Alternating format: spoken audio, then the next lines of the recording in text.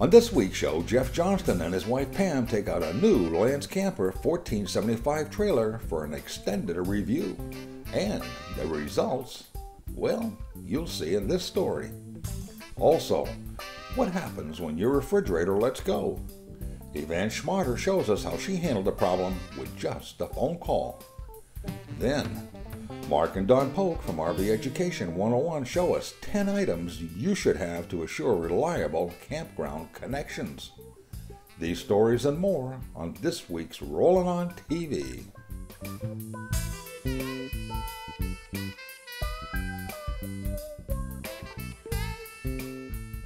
Rollin On TV is brought to you by Carefree of Colorado, celebrating 45 years of RV awning innovation.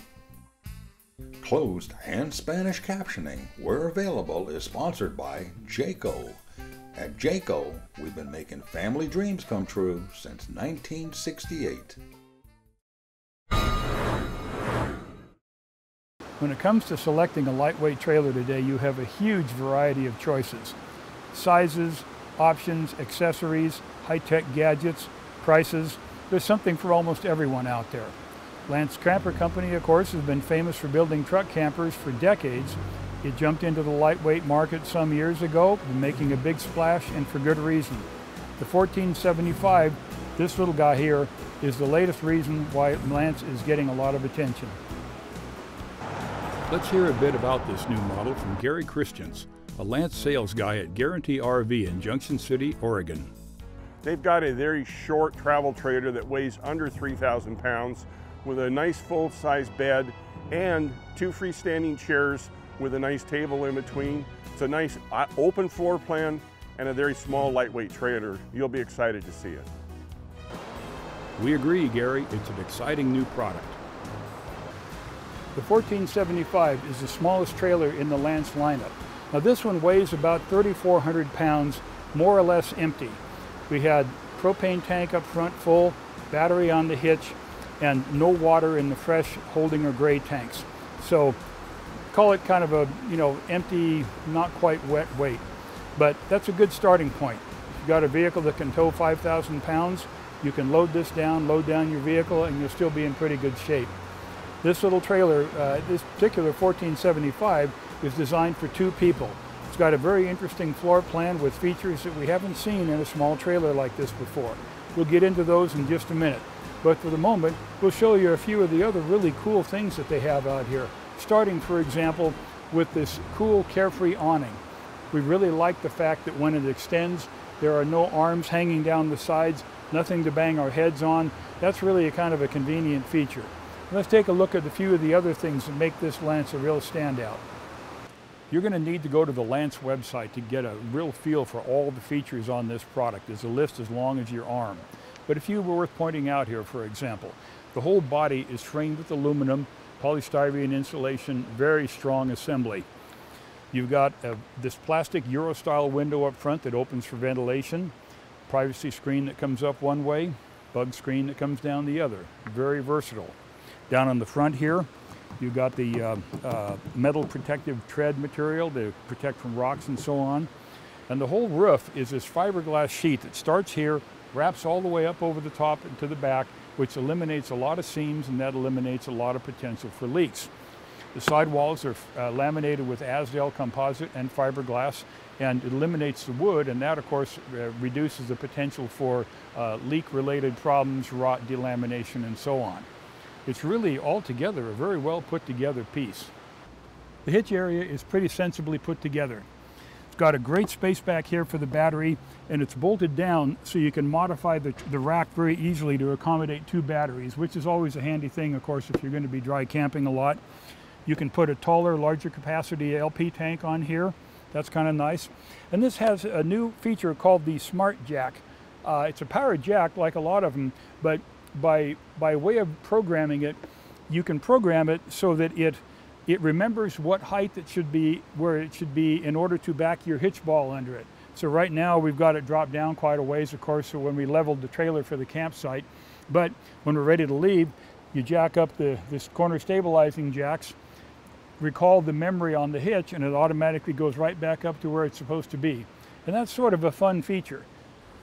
This little trailer only has one storage compartment accessible from the outside, but there's a big door like this on each side. It goes all the way through. It's huge. And it has the handy magnetic catch, which we really like.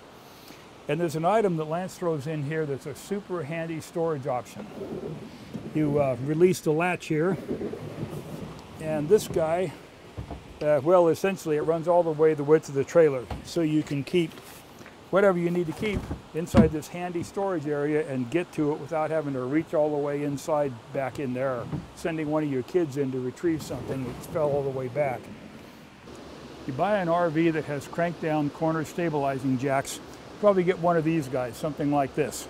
And you, of course, plug it into the jack, crank it, crank it, crank it, crank it, and crank it, and the jack runs down. And that works. But there's a much easier way to do it. For example, you buy an extra one of these, or you take the one that you have, cut it off right about here someplace, maybe grind a couple of flat spots on the shaft, chuck it into your portable drill, and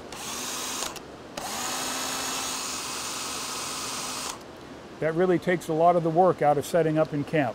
And that's your tech tip for the day. We found something really interesting here in this forward storage compartment on the Lance. Now, thinking back over about 30 some odd years of doing this kind of a project, I think, I could be wrong, but I think this is the first time that I've seen one of these. Lance includes an honest-to-God lug nut wrench. It's a socket, 3/4 inch, with a handle. It slides out so you can get a lot of leverage on it. This is one of the most sensible, responsible pieces of equipment that I've ever seen in an RV. Lance, thank you for this. We need that because this trailer has cast aluminum rims, and that means you got to get in there and check those on a regular basis. It's a great safety item. Back here on the street side of the RV, we found this interesting little compartment door. Just about head height, well, for a lot of people. When you open it up, what you see on the inside is the back side of the shower stall. And the plumbing connections for the hot and cold water are right here. Now, admittedly, this may not be the kind of thing that you're going to be accessing every day or even every year, but when you got to change the plumbing in there, this is a whole lot easier and more sensible than having to tear the whole compartment out. In the ongoing battle for market share, Lance does it the easy way. Assemble a good quality product loaded with smart ideas, and the customers will respond. Don't touch that dial. We'll be right back with more about the Lance 1475 trailer right after these commercial messages. Simply put, Thetford's AquaChem has outsold all its competitors combined because it's the strongest holding tank deodorant available. It provides the strongest odor control around the clock in all temperatures and conditions. It quickly liquefies waste and tissue and is 100% biodegradable. AquaChem, the industry standard for 50 years. For more information, visit Thetford.com. AquaChem, another great product from Thetford. We didn't make the majestic mountains, or the rugged terrain, or paint the night sky, but we make it possible to see it all. Road Trek, America's #1 selling touring coach for over 25 years. Built with quality so you can sit back, relax, and enjoy the destinations you want. Enjoy the peace of mind that only a Road Trek can provide.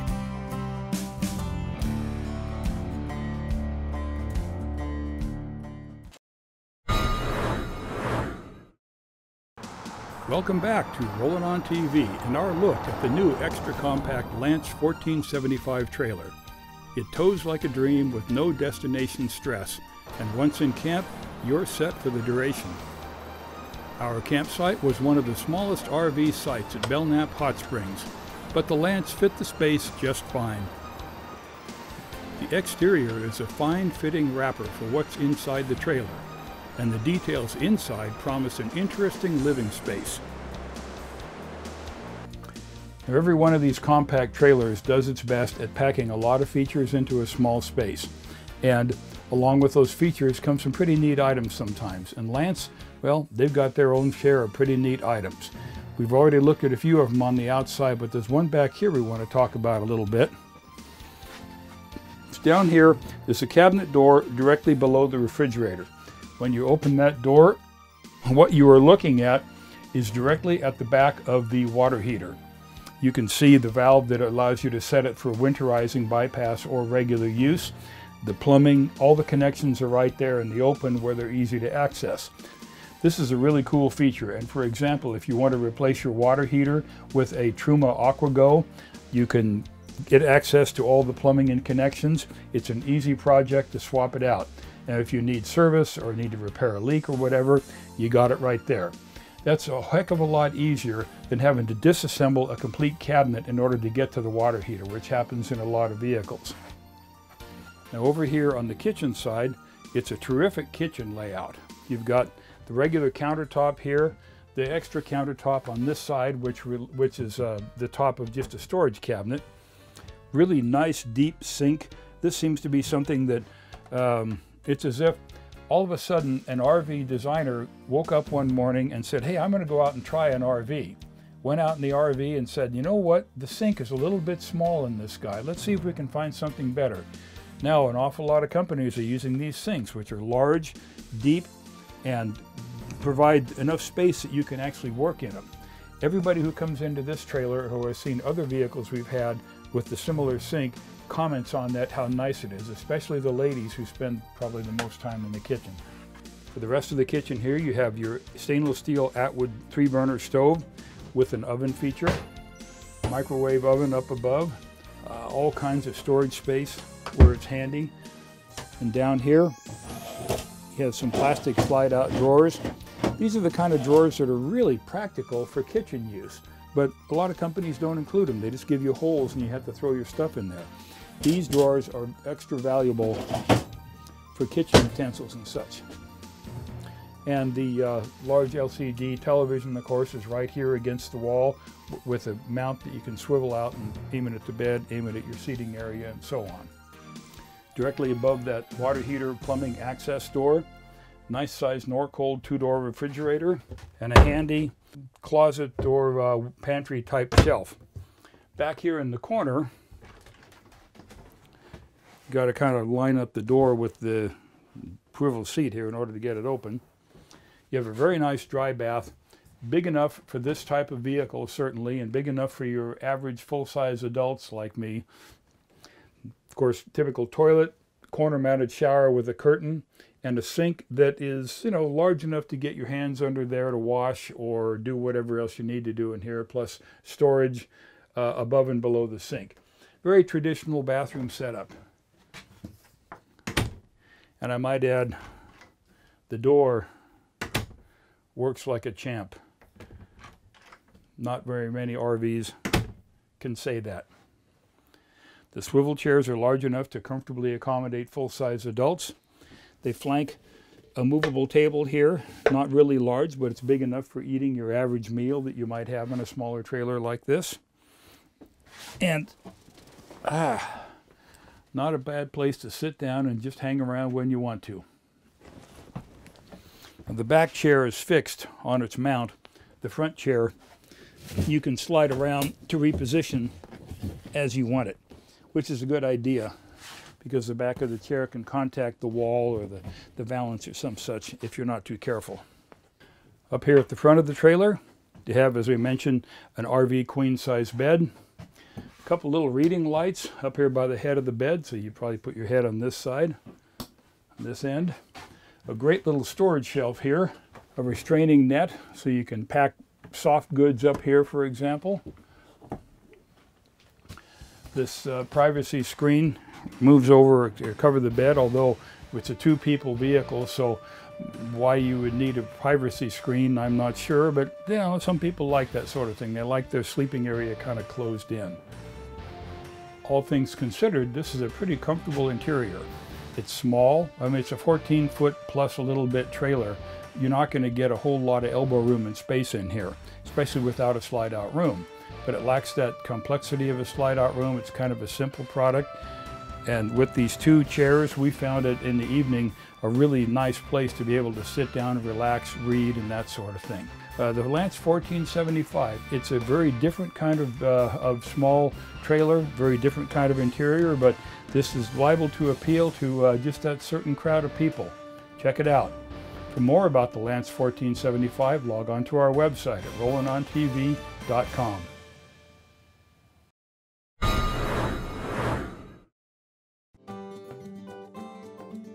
Someone once said, the camping doesn't really start until the RV awning comes out. Whoever said that really knew what they were talking about. Carefree of Colorado, celebrating 45 years of RV awning innovation. For more information, visit our website at carefreeofcolorado.com.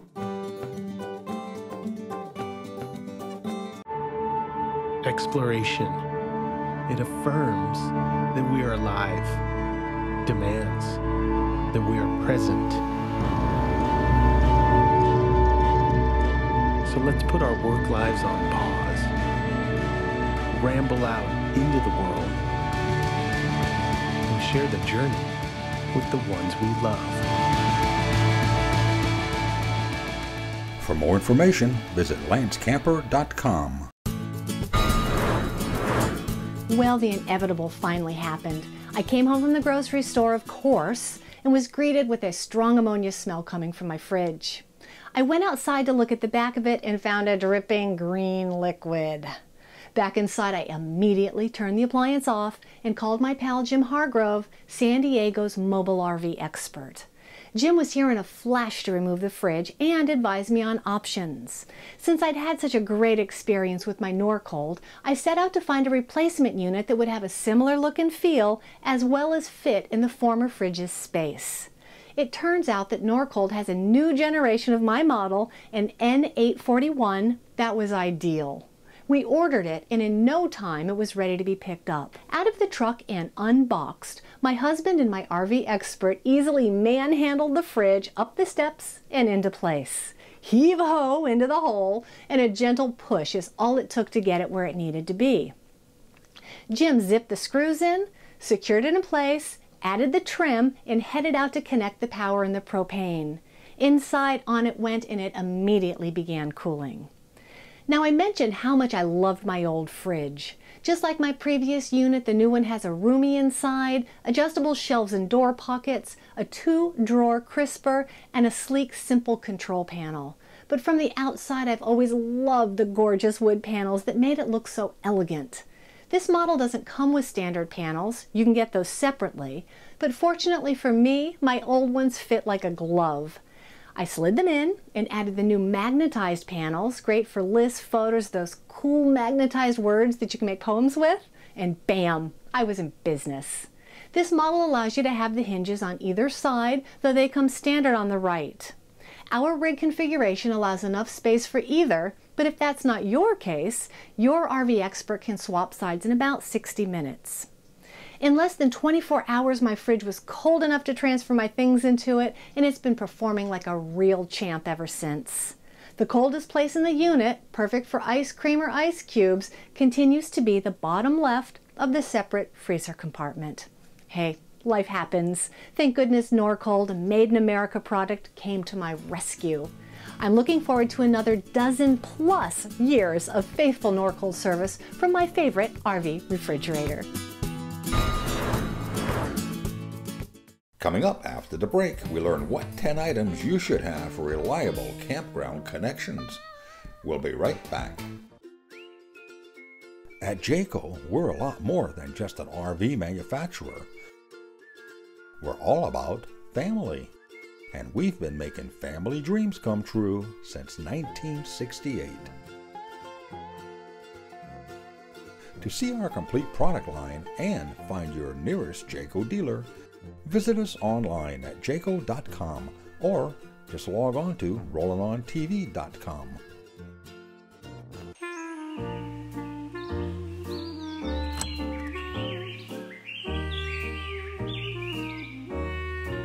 When you have a Truma AquaGo instant hot water system, you can expect to make a lot of new friends.